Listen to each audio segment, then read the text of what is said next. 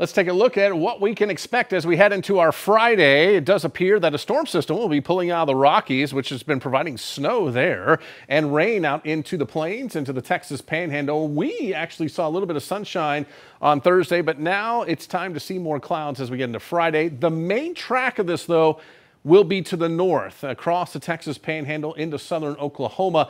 That's where the heaviest of the rain is going to reside with this, and we will get more of a line of showers and isolated thunderstorms as we head into Friday. That has decreased rain potential, at least amount-wise. I do think we will see rain pretty much area-wide. It just won't be as heavy with that farther north track. And then for the weekend into next week, things are pretty quiet. So let's check out what we are tracking for you here. We are seeing more clouds as we head into Friday morning. We may see a little peak of sun or two across our eastern areas, and then the clouds take over area-wide by lunchtime.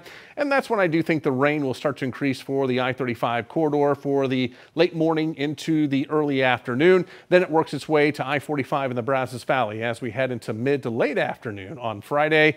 And we may even see a little bit of clearing west of I-35 as that storm system passes through. Then on Saturday, now it appears that we will see quite a bit of sunshine with that farther north track. So I have up temperatures just a bit and brought those clouds down a little bit as well. As we take a look at how much rain we could see again with that north track, we're going about 1/4 to 1/2 inch with some isolated higher totals, especially across our northern areas near Hillsboro and Corsicana. But I do think the farther north you are, the heavier potential you will have, and maybe along the I-45 corridor as well. So for tonight, temperatures will work their way down into the 40s and low 50s for us as we will have the clouds reemerge across the area.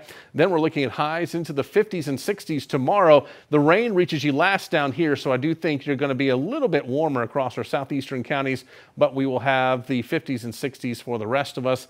And looking at your forecast, we are going to be seeing, well, temperatures into the 50s and low 60s for tomorrow. 80% chance of rain. Saturday at 60 degrees. Looks like we clear out with northwest winds at 10 to 20 miles per hour. Sunshine on Sunday. Monday and Tuesday look nice, and most of next week looks nice, but we'll have increasing clouds by the end of the week, and that could bring a few showers for the weekend before Christmas. And as we take a look at your Brazos Valley 10-day forecast, a little bit warmer there on Friday with temperatures in the 60s and a 70% chance of rain by the afternoon hours.